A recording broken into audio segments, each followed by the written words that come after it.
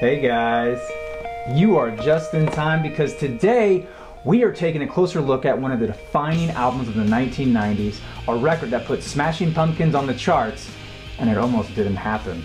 I'm talking, of course, of Siamese Dream, released 20 years ago on July 27th.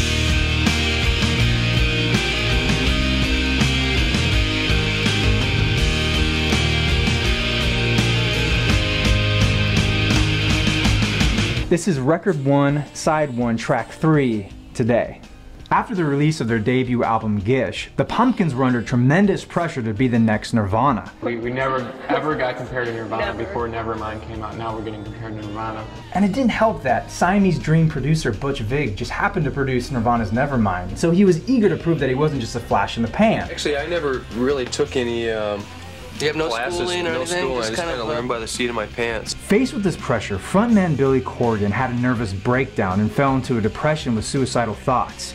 He says that at the bottom he was faced with a choice. There's nothing else to live for, so I might as well make the music I really want to make. Out of this, a flurry of songs were written, including this one, which was the first song written for the album.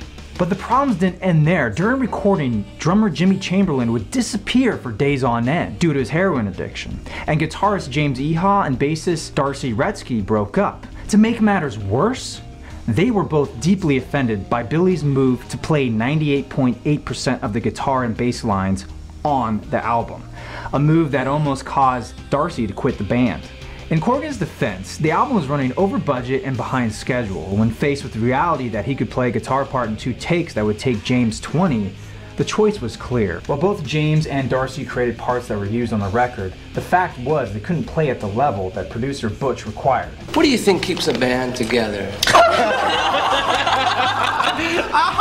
In the end, the album was a complete success, both critically and financially, selling over 4 million copies in the US alone. Flipping over to side B, we have track 2, Disarm.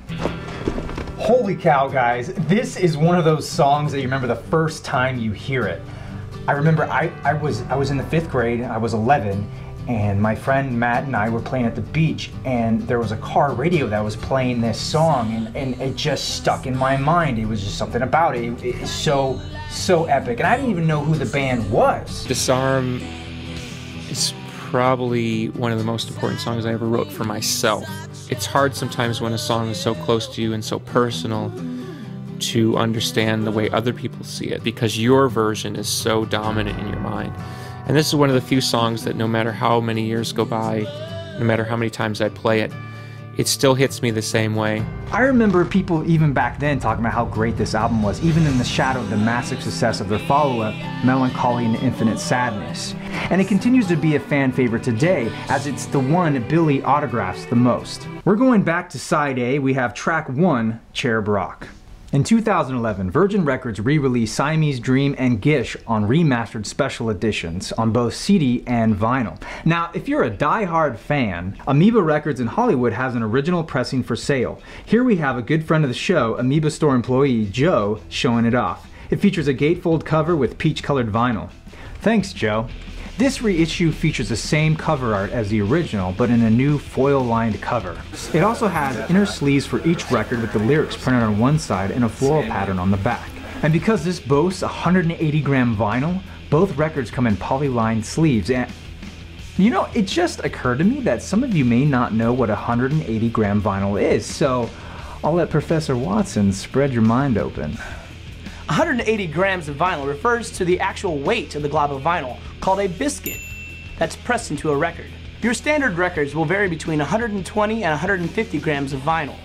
Audiophiles and collectors alike prefer heavier pressings of their favorite albums, as it offers the master stamper to cut deeper grooves into the vinyl. In addition, the heavier vinyl is less prone to warping and surface noise, allowing for higher dynamic mastering. As a general rule, the heavier the vinyl, the higher the quality and production costs. Thank you for learning. Holy crap, that was a mouthful. Thank you, Professor. We're moving on to record 2. We have track 2 on side 1, Mayonnaise. Though it was never released as a single, this track is widely considered the definitive Pumpkin song, and I couldn't agree more. I just can't get enough of it, guys.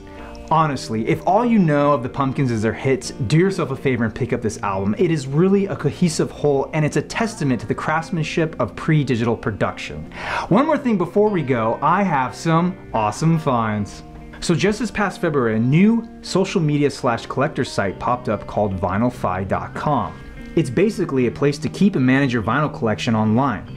But how it's different is that you create a profile, make friends, and even link your YouTube account. You can even create wish lists so your friends know what to get you for your birthday. The other cool thing is that if you already have a Discogs account, you can import that data to jumpstart your profile. My favorite part is that when you hover your mouse over your profile pic, the record starts to spin. It's the little things.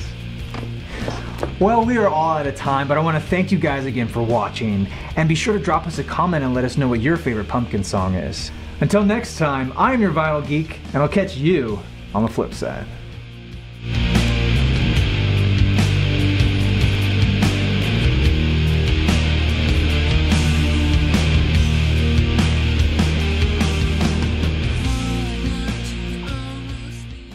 Thank you for learning. Do a little bullwinkle. That's it.